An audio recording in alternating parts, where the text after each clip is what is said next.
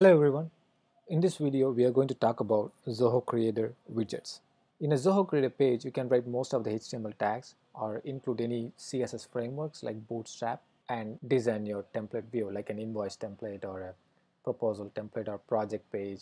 But when you want to include JavaScript to your HTML pages, it is not supported. To work around that, they have introduced widgets. You write your JavaScripts using Zoho's software development kit. Using their API, you can pull their data and write your own code using JavaScript, HTML, and CSS and upload the folder as a zip file to Zoho server.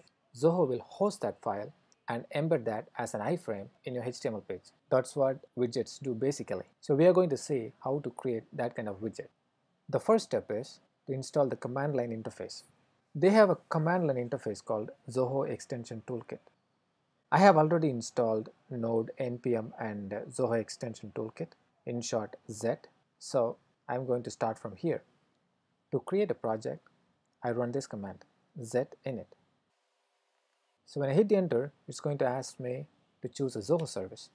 I will choose Zoho Creator, of course, and enter a project name, something like Hello Widget.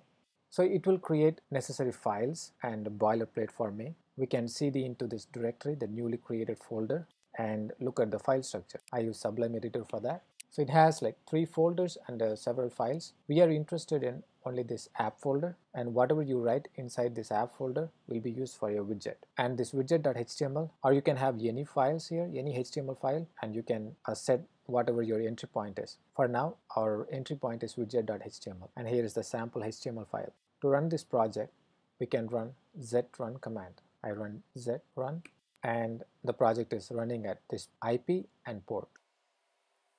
So under app folder we have widget.html, we access it, and here is the file. This is a simple widget file. Now we are going to add some Zoho logic to it. For that, let's look at their JS API documentation. First, we need to include this CDN URL. So in our HTML file, if we want to use any of Zoho Creator functions, we need to include their CDN URL, which is this. So I will include this first.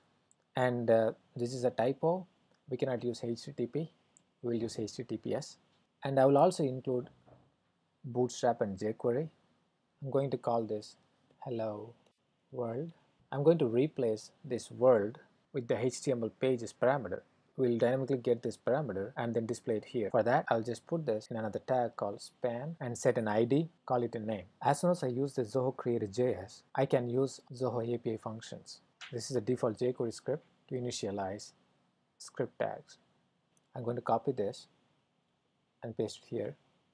This function zoho.creator.init initializes all the Zoho API related functionalities for us. We can write all our code right here. This is the one I'm talking about. So we can get the query parameters that we pass to the HTML page and store it in a variable. So we copy this script, run it here.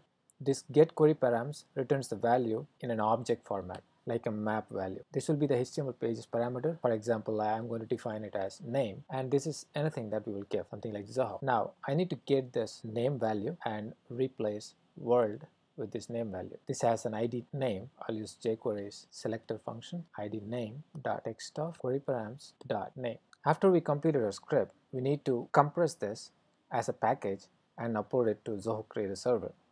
Let's see how to do that. In the install CLI page, if you scroll down, they have these 2 steps. First, you need to validate, and then you pack it. Let me stop the server, validate it, it has passed all the validation rules, and then we pack it. It will compress the entire project into a zip file and then put it in a dist folder in our project. So if I look at my folder structure, I'll see a new dist folder, and here is my zip file. I go to my application, settings, and then in settings we have the widgets here. Click on create. Here is my zip file. I'll upload it.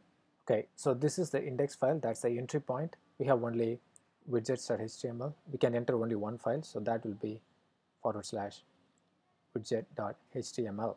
Alright, now we have created our widget. It's time to use it in our HTML page. Click on widgets, and I see that hello widget here. I need to add the parameter, remember? So we can dynamically accept variables. I'm going to add the parameter name. It should match the value we have described in a script. Only then it will work. So if I access the application now, it's displaying hello world. Let me add name as Zoho and access it. It says hello Zoho. If I say hello Google, it will say hello Google. I hope you find this video helpful. I'll post this project folder to a GitHub repository and then post the link to the project as well as the help links. If you have any questions, please let me know. Thanks for watching.